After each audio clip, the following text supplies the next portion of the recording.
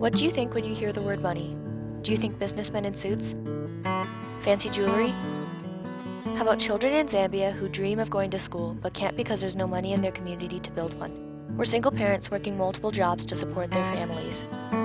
Or maybe the 2 billion people worldwide that live in extreme poverty. To them, money isn't jewelry or fancy cars. Money is a handful of rice, a pack of diapers, a cup of water, a book.